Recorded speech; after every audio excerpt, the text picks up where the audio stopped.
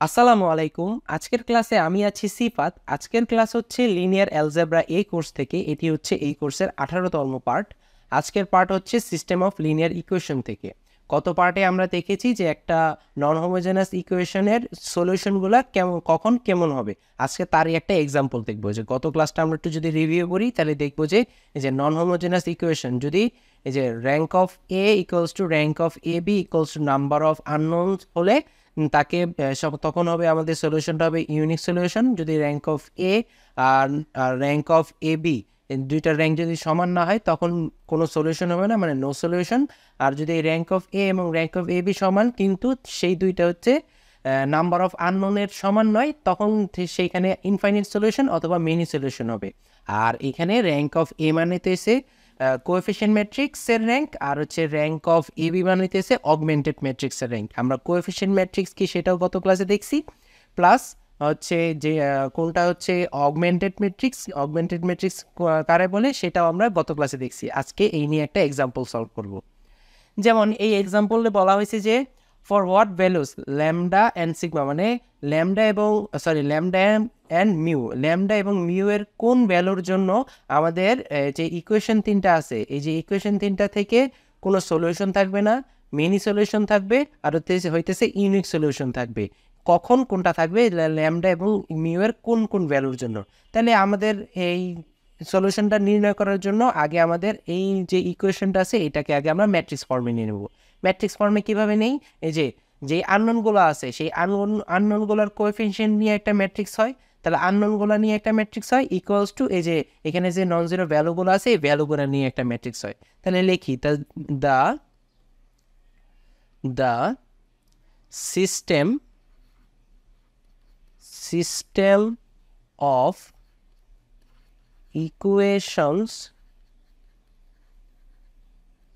in matrix, মানে আমাদের যে ইকুয়েশনটা আছে সেটাকে আমরা ম্যাট্রিক্সে নিব। এখন কিভাবে নিব? এই যে এখানে আমাদের কত কত আছে ফার্স্টের ইকুয়েশনে ফার্স্টের ইকুয়েশনে যে কোএফিশিয়েন্টগুলো সবগুলোই 1, তাহলে এখানে হবে 1 1 1। তারপরের ইকুয়েশনে 1 -2 3।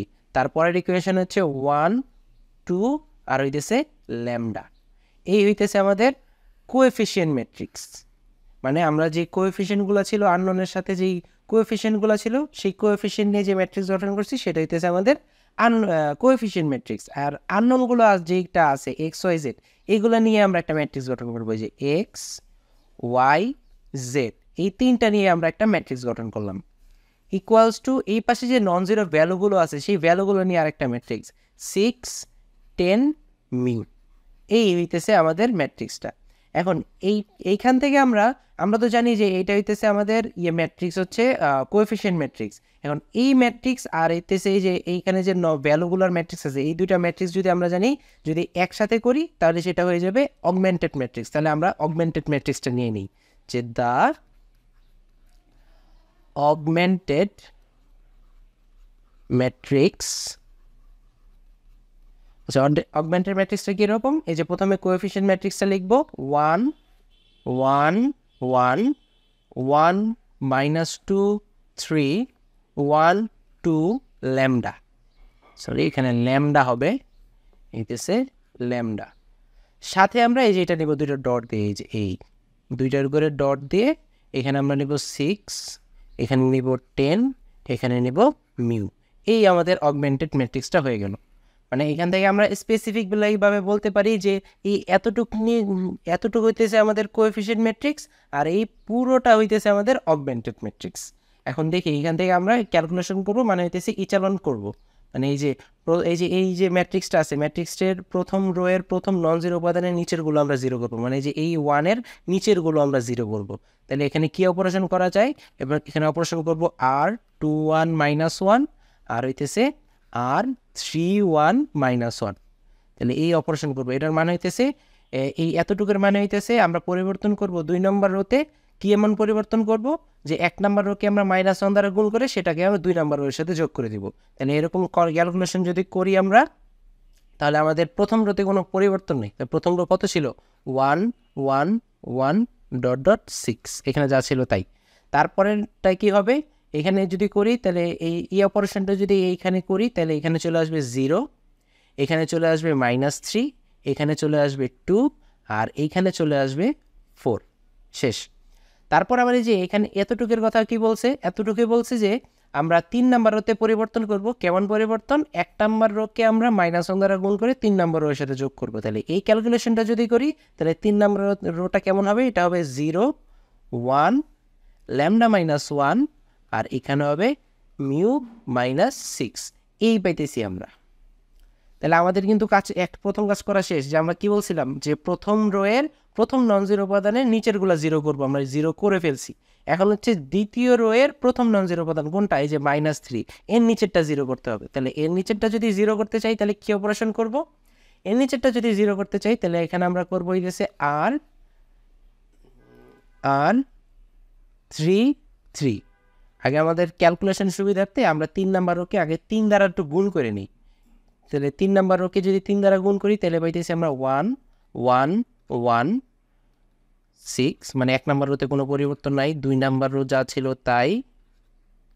আর হইতেছে 3 নাম্বার রোতে আমরা কি করব? 3 দ্বারা গুণ করছি, তাহলে 0 তো 0, 3 একে 3, আর এখানে 3 দ্বারা গুণ করলে 3 ল্যামডা -3, আর এইখানে আসতেছে 3 মিউ -18।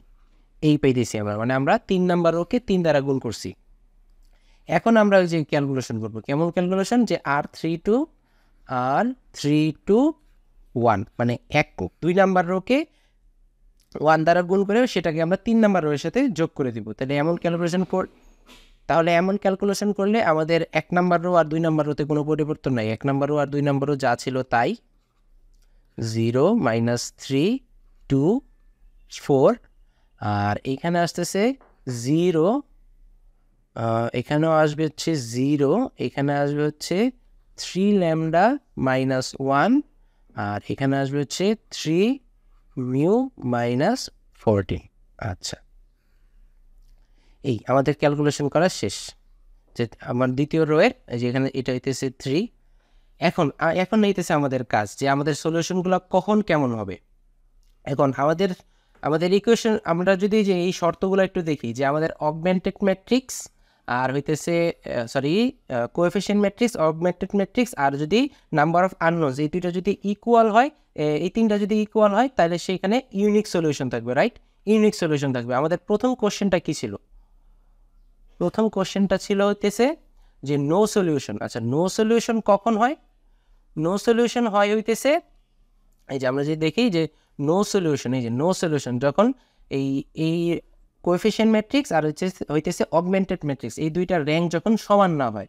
তাহলে র্যাঙ্ক তো আমরা নির্ণয় করতে পারি যে যতগুলা সোজা কথায়, যদি আমাদের কোনো ম্যাট্রিক্সে একটা লাইন, যেই লাইনে কোনো এমন কয়েকটা রো থাকে যে রোগুলোতে কোনো নন জিরো ভ্যালু, একটা হইলেও নন জিরো ভ্যালু আছে, তাহলে যতগুলো নন জিরো ভ্যালু বিদ্যমান রো থাকবে সেই ম্যাট্রিক্সের র্যাঙ্কও তত হবে, কারণ এখানে আমরা রো অপারেশন করছি।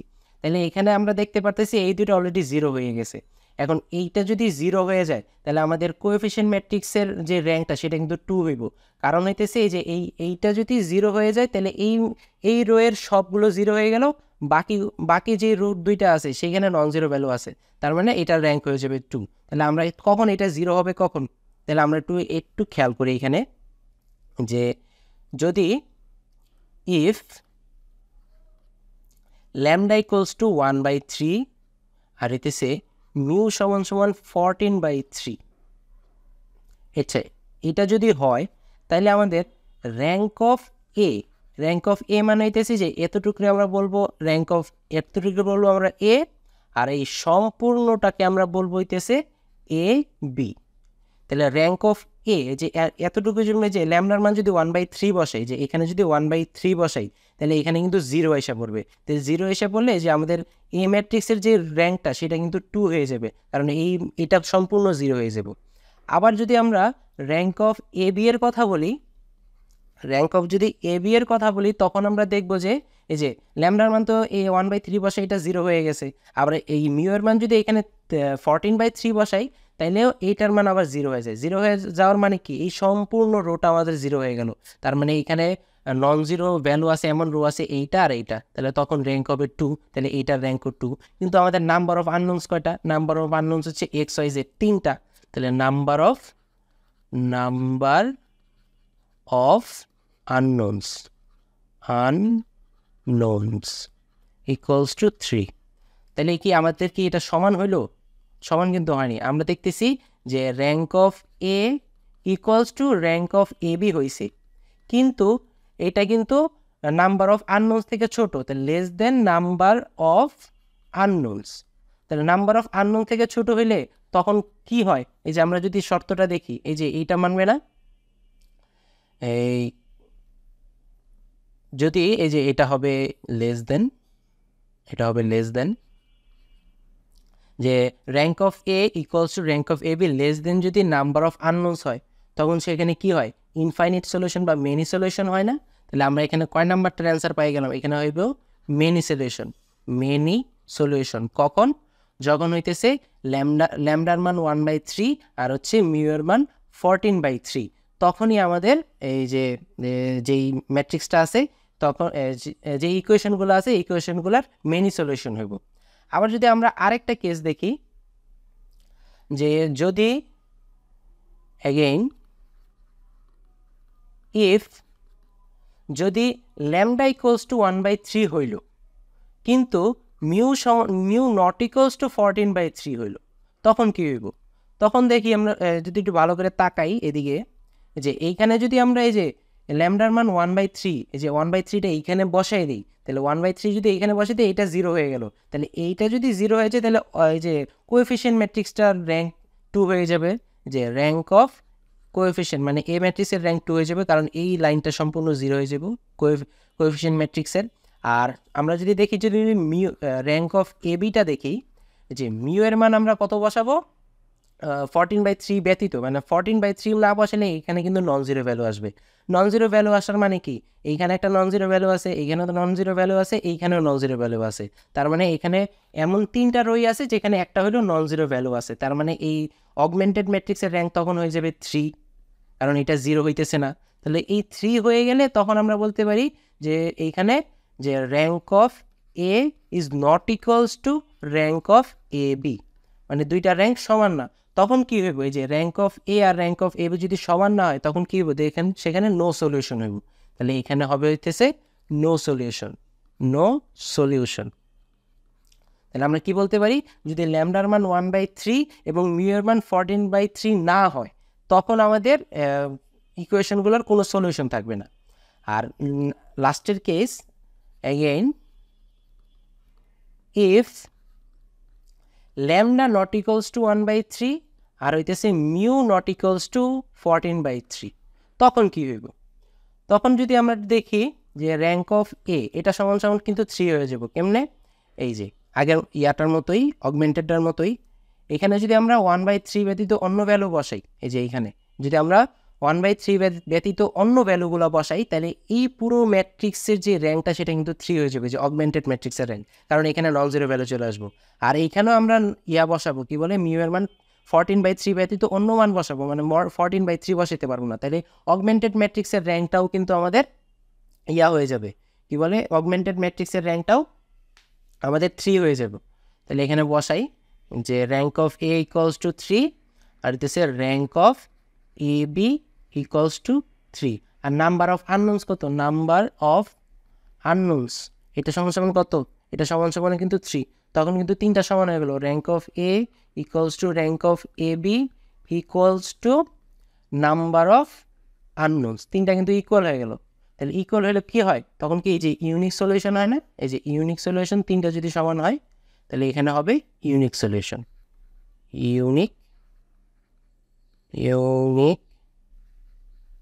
সলিউশন, এই হইতেছে আমাদের অ্যান্সার। যে যদি ল্যামডার মান 1/3 আর মিউয়ের মান 14/3 হয়, তখন আমাদের মেনি সলিউশন থাকবে। যদি ল্যামডার মান 1/3 আর মিউয়ের মান 14/3 হয়, তখন নো সলিউশন হবে। আর যদি ল্যামডার মান 1/3 না হয় এবং মিউয়ের মান 14/3 না হয়, তখনই আমাদের এই ইউনিক সলিউশন হবে। তাহলে এই ছিল আমাদের আজকের এক্সাম্পল। সবাইকে ধন্যবাদ। নেক্সট ক্লাসে আমরা পরবর্তী টপিক নিয়ে আলোচনা করব। আসসালামু আলাইকুম।